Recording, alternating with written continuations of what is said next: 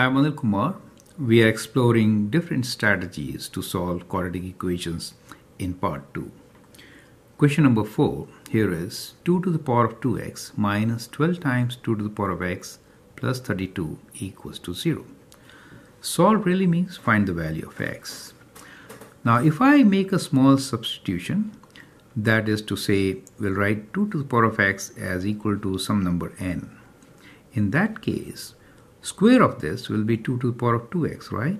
Which is n squared. So that is the kind of substitution we will do. So we will do substitution here.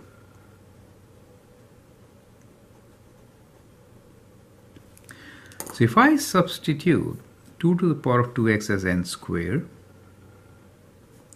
and 2 to the power of x as n, what do I get? We get n squared minus 12n plus 32 equals to 0, which is a quadratic equation, correct? Now it is simple to solve. We are looking for two numbers whose product could be 32. Let the two numbers be p and q, right? And their sum be minus 12. Those numbers could be what?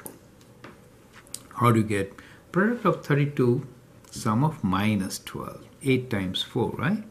So minus 8 and minus 4 are the two numbers.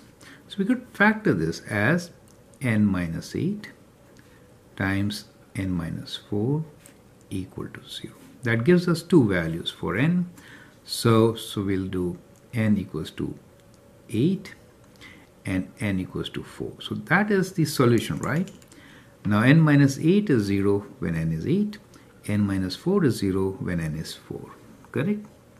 The idea is to find what x is, not just n.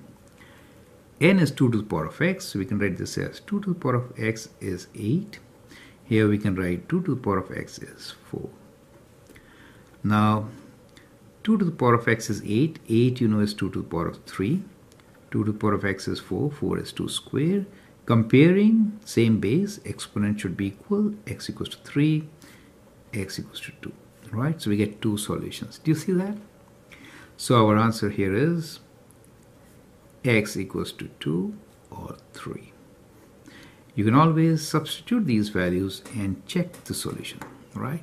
So in exponential equation, actually, it's a good idea to check also.